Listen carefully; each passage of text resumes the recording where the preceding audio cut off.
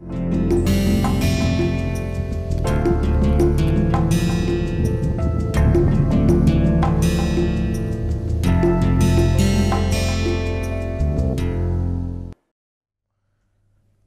afternoon, everyone. Welcome to yet another new course in the NPTEL MOOCs, and I am Dr. Deepafule from IIT Kanpur. Today, we are going to discuss new course which is called as the Advanced Business Decision Support System. You may have taken our preliminary course on Business Decision Support System, actually the web-based Business Decision Support System, which basically introduced you to the major components of the decision support system and its functionalities and how would you design each components. Now, we are taking you guys to the advanced business decision support systems, where we are looking at very specific business decisions which are mostly imperfect, incomplete, unstructured problems, where we will see how decision support systems can actually help in making better business decisions. So, without wasting much time, I will get on to the topic, but before that I would also like to introduce that there will be sufficient practical examples in this course, which will be demonstrated using Python, R, etc., which another faculty member, Dr. Prabal Pradap Singh, will be doing that, and there will be specific business cases which will also be demonstrated by Dr. Amandeep Singh Oberoi, and so we three will be jointly conducting this course. It's a 30-hour large course, but I hope you guys will actually get to see a practitioner side of the business decision support system. So, without any delay, let us get into the topic today. It is called as the Advanced Business Decision Support System. Okay. And as I told you again, please check the web-based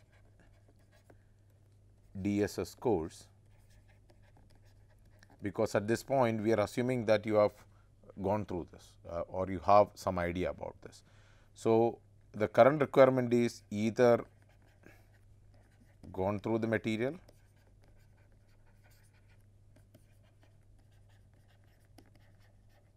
of this course or knows DSS. Okay. Otherwise, some of the stuff may be little difficult for you to grasp. And I said I am Deepafule from IIT Kanpur, and today's major topic or this week's major topic that we are going to cover will be an overview of the decision support system. We will do it more towards the advanced side at this point, so that you have it is building upon what we covered in the previous course, and the decision supports taxonomy, the nomenclature, the main words, keywords, and in what sense we use them. And we talk about optimal versus suboptimal decisions. Optimality is easy to achieve when it comes to simple textbook like problems or well structured problems, but unstructured, ill defined problems, getting optimal results are very difficult. So, we need to look into near optimal or suboptimal decisions. So, how do we identify which is good? That aspects we will talk about, and then we talk about the most important part of this, which is called alternatives. So, let us get on to the major aspects. Okay. Let us start with the discussion on DSS configurations. Okay. And the fundamental rule about or the aspect about DSS configuration is that there exists many configurations. Okay. It is not just one configuration, there are many configurations, okay, which are based on how do these configurations exist on, what are the configurations. The two fundamental aspects of this is the management decision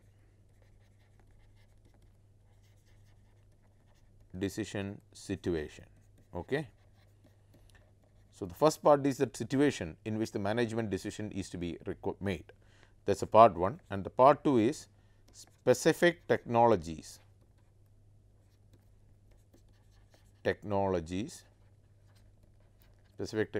used for decision support.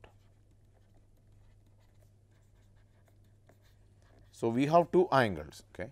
The configurations are either driven by the, so the angle 1 is the configuration, the first angle is situation,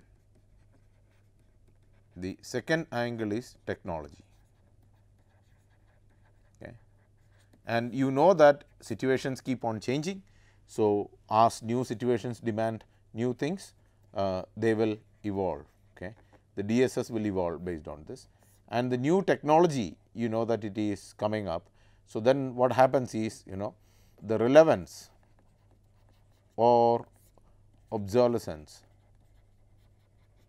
is one critical aspect where the technological angle of the decision support comes into picture.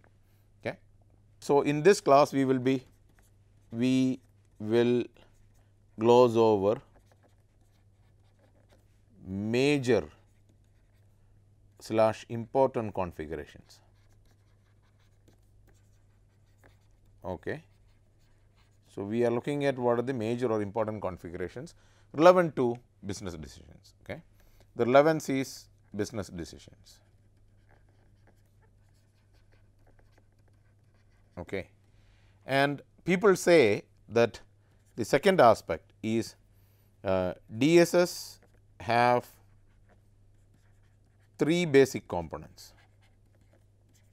Okay. We discussed this in the previous class or the previous course, and everybody would know component 1 is data, component 2 is model, okay, and component 3 is user interface. We discussed this in the previous course. Okay. In the data is what we says that specific values from representing a process. We discussed this in the previous course, representing a process. Okay. For business, I am talking more from this one, and we studied what we all as DBMS and how we have given you exposure to MariaDB or MySQL as part of the previous course. So, everybody knows these aspects. Then we discussed about model. Okay. So, model is the, in the simplest way to say it, is abstraction of a system. Okay.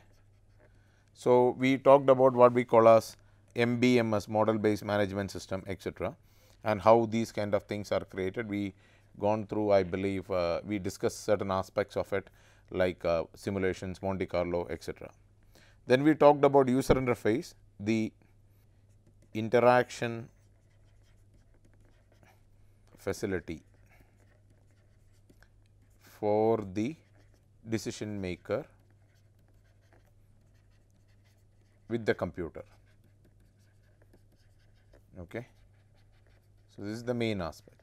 So, we studied, we had gone through it as user interface, UI UX, we studied this, and we used HTML and PHP here. We also studied PHP as a modeling language as part of this in the previous course. Right. So, these major aspects we studied. Okay. And in this course we may add one more, a fourth. Okay. This is, I am calling it as a plus optional. Okay.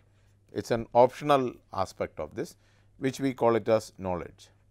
We briefly discussed this in the previous course also, the knowledge based management system. This is the inherent / acquired know-how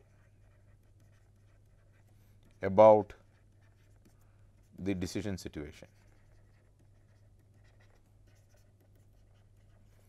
Some people also call this as, in a very broad terms, domain knowledge or something like that,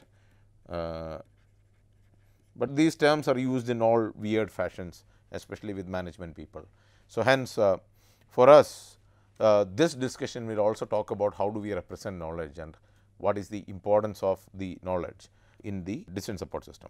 And if you remember, it is, we studied as KBMS, knowledge based management system, is what we discussed in the previous course. Okay. So, we will talk more about this in the coming lectures. Okay. So, the business decision configuration. So, let us talk about, since we are all looking mostly or majorly at the business decisions. Okay. So, in our case business we talk about is that let us talk about business in current scenario is organizations that exist. I would not use the word to exist to make profit, okay, but I would say exist to maximize shareholder value. Okay. This is the definition that we will be using in this. So, we will use the word business in that regard. Okay. So, if you figuratively, okay, schematically, if you draw how it is, you have one component as data, okay, and you have models, okay, and the data utilizes the models. So, actually models the other way, models utilize the data, okay, and then you have what we call as a user interface. So, that the user interface, the decision maker interacts with the models using the user interface. The decision maker also interacts with the data using the user interface. So, it is a two-way interaction. So, you query, get the results, or run the models, get the output, etc. So, where is knowledge in this? Okay.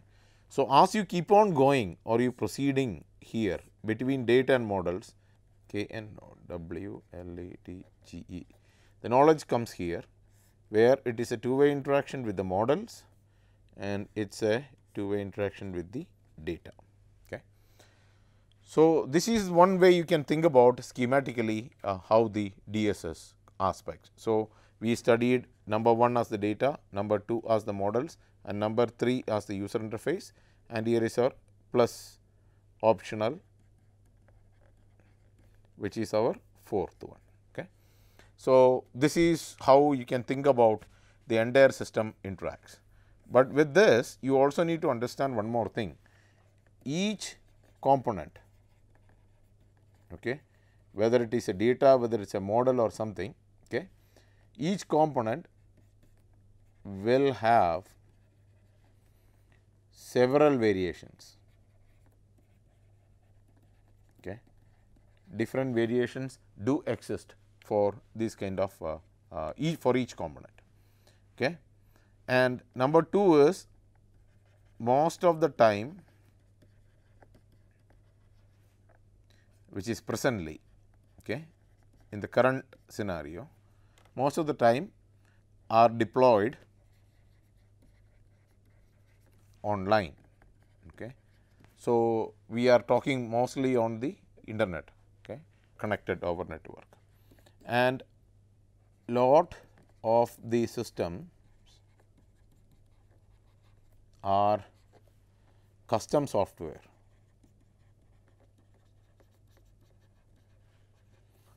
developed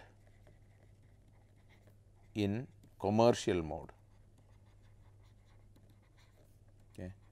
So, just to understand that each component, whether it is data, whether it is models, whether it is user interface or knowledge, they will have many variations, multiple variations, and because each decision situation demands one, most of the time they are deployed online. Earlier they used to be legacy systems, standalone systems, but now it is mostly online web based systems, and a lot of the time these softwares are custom software, or these decision support systems are customized software that are deployed in a commercial mode. That means, for a specific purpose, for a business who intends to make profit or maximize the share value, that kind of an organization is driving commercial software development that is supposed to aid in making better business decisions. Okay. So, the typical types of this, okay, so many, but I am just going to talk about 2. Okay. In this case, one is model oriented database, sorry, DSS. Okay.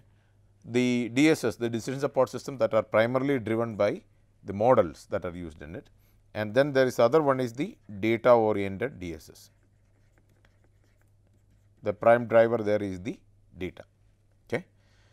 So, this is how we have already covered many basics of this, but this is how we will be getting into the advanced aspects of decision making. So, we will be picking up speed in this. So, the definitions, the business DSS definitions.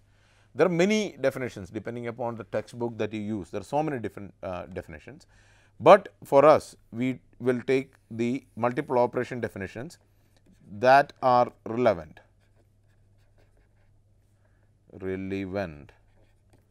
for our course. Okay. So, whatever is important for our course or relevant for our course, that is what we will be doing. So, the first operational definition is that a system intended to support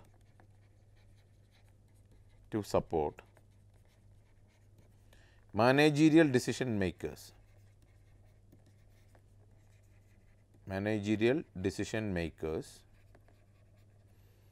in semi-structured and unstructured decision situations. Okay. So, for us the main discussion at this point is managerial decision making in semi-structured and unstructured decision making scenarios or situations. So, this is one definition that we will be using heavily in this course or in this avatar of this advanced course. Second part is systems that are intended or that are meant to be adjunct to decision makers. Okay. They are supposed to be adjunct, they are supposed to facilitate. Okay. In what sense we do the adjunct here? The sense of adjunct is extending their capabilities.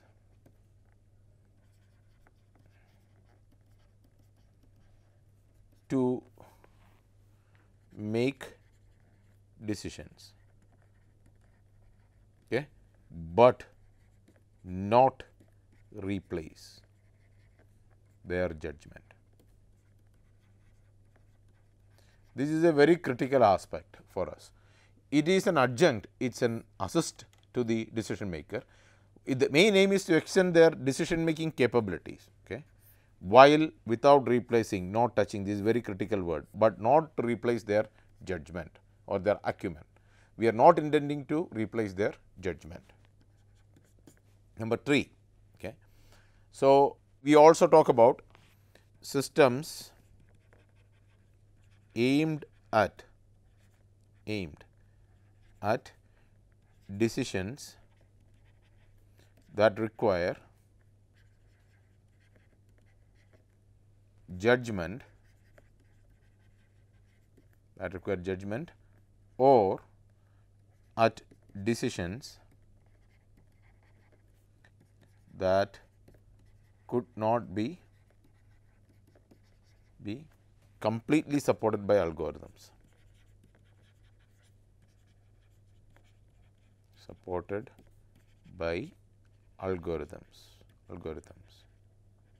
Okay. So, the aim here is or the intention here is to have systems or to have a system that facilitate decisions where some judgment, individual judgment is required, or decisions where you do not have a algorithm, a total algorithm. So, there is no specific problem solving approach where you give the data and the model put together, the decision value, numeric value is spit out to you and you blindly follow that. So, that kind of a scenario does not exist. So, in those scenarios also the business decisions or such DSS is relevant. And the fourth part for us is it would be or the DSS would be computer based. Okay. So, we need a computer, it should be a computer based system, okay, that can operate interactively. Okay. So, it is a computer based system that should be able to operate interactively. Interactively with whom? Is the decision maker. Okay. The decision maker should be able to interact with the computer system, okay, and should also possess or it should have graphical output capabilities.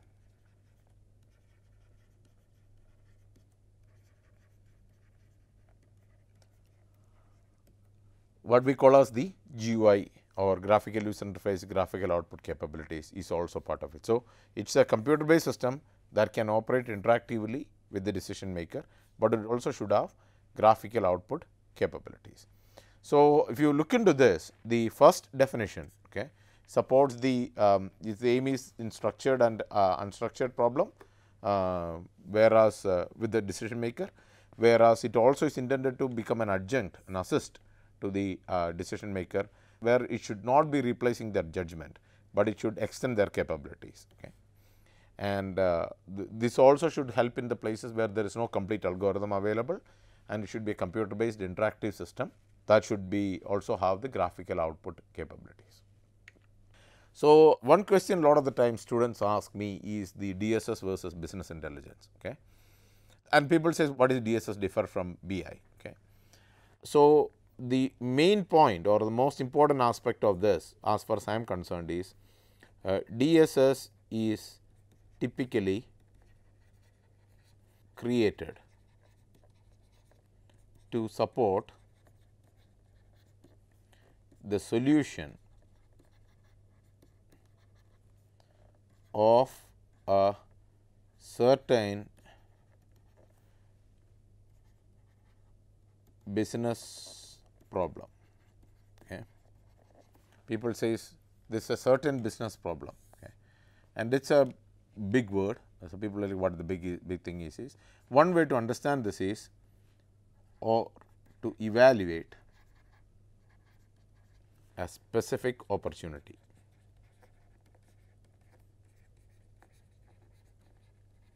Okay. That is what will be intended as part of this, where we will be evaluating a specific opportunity. So, it is more intended towards a specific business problem. Okay. So, the specificity, okay, the specificity is a key difference between DSS and BI applications. Okay. So, DSS is meant for a very specific business problem, okay, or an opportunity, whereas BI is the other way. Okay. So, let us talk about some important aspects of BI. Right. BI systems or the business intelligence systems monitor situations,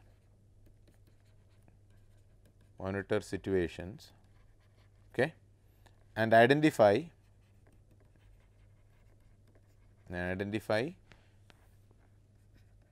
problems and or opportunities, okay, through the use of various analytic methods.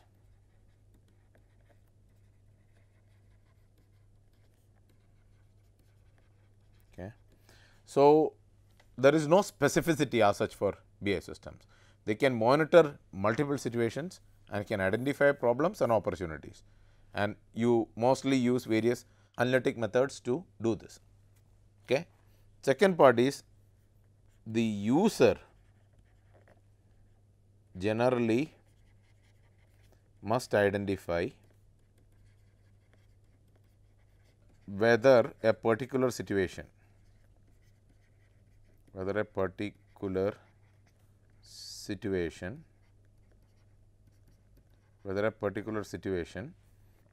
requires attention.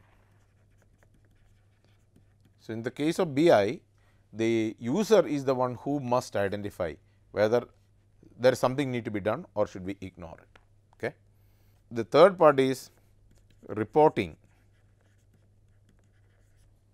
and data warehousing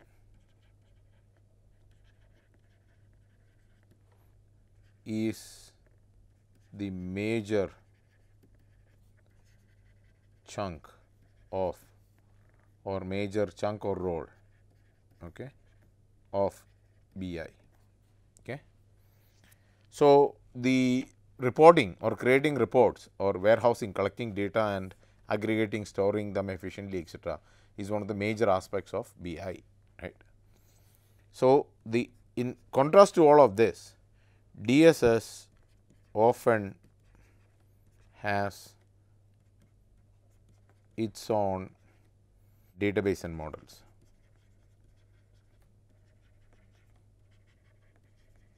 Okay. Unlike collecting data and aggregating and storing, categorizing, reporting, etc., charting, etc., which is function of BI, DSS specifically focuses on a specific or a certain business opportunity, specific opportunity or business problem, and the specificity is one of the major aspects of DSS. Okay. So, I hope you guys understand now that comparison. So, the major features of business DSS, okay. What are the major features or major aspects that we need to consider? Okay. So, as we mentioned earlier, the DSS is an approach or a methodology, okay, for supporting decision making, okay, supporting business decision making. Okay. So, some aspects, okay, how does this happen? Okay. So, the first aspect of this is it uses an interactive, flexible, adaptable computer based information system.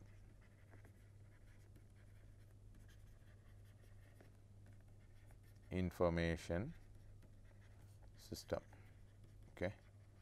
So, it is an interactive system, it is flexible, okay. It can, within its specificity, it is flexible and it is adaptable. It can adapt to the style of the decision maker. So, it is a CBIS, computer based information system. Okay. So, if somebody says CBIS, then that is what we are talking about.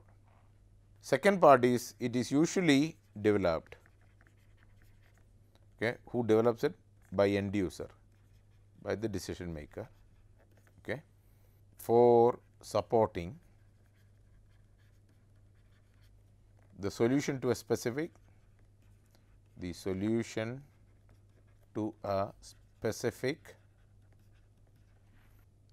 non-structured, okay. This includes unstructured and semi-structured. We will discuss what these are.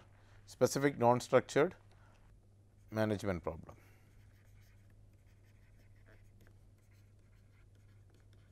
Okay. So, it is supports, it is the end user, the decision maker usually develops this one to support the solution to a specific non-structured problem. Okay. That is the other aspect. It uses data, model and knowledge. Okay. It uses data, model and knowledge along with a friendly, okay, often graphical user interface. Okay. It is data, it is model, it is knowledge and it has a friendly. Okay. Friendly means it is the whom is it friendly to? To the end user. End user is the decision maker. Okay.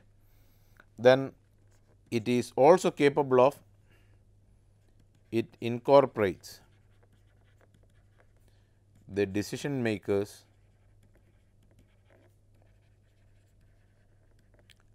own insights.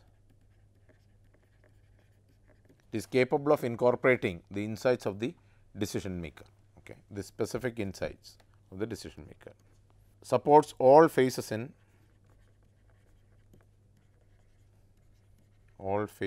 in decision making. whether it is collecting data, evaluating opportunity alternatives, making a decision, etc., or quantifying the decision. This is all part of it, right. Can be used by a single user, either you can have a single user or by many people. Okay. So, either can be a single person or can be multiple people. So, these are the major aspects of business decision support system that would make it specifically important. So, again remember, as I showed here, is DSS is an approach or a methodology for supporting decision making. I would add a qualifier here. I would say it as business decision making. Okay. That is the important aspect in this place. Okay. So, stay tuned for the next lecture. Thank you.